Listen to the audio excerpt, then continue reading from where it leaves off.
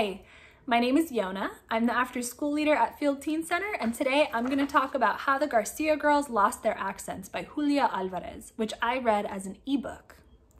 This is the story of four sisters, Clara, Sandra, Yolanda, and Sofia. They grew up in the Dominican Republic, but political events forced their entire family to move to New York. The story follows their entire lives, starting with adulthood and moving backwards to when they were children in the Dominican Republic. One of the very first events in the story is that Yolanda goes back to the DR to visit cousins and aunts and uncles and to find herself and go on a road trip.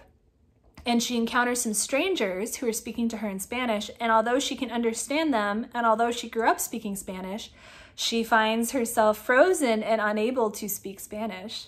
So the rest of the story explains how slowly over time that situation came to be.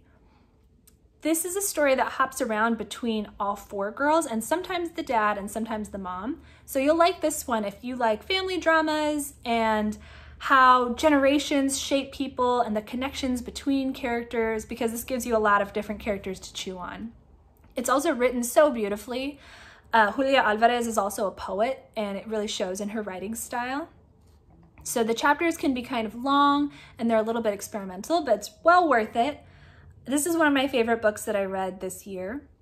You'll like this book if you liked Tigers Not Daughters, which is also about four girls, though one of them is a ghost.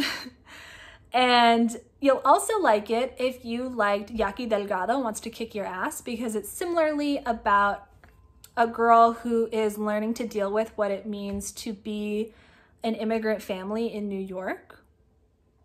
And if you have read this book, I would love to hear what you thought about it. Who was your favorite sister?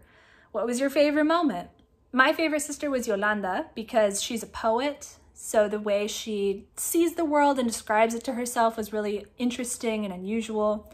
She has messy relationships and she gets into a lot of trouble, which was fun to watch her deal with in various ways, sometimes well and sometimes not so well. I also really liked Sofia. She was kind of the rebel in some ways, definitely by the beginning of the story. When she's an adult, yes. So I look forward to hearing what you have to say about this book too.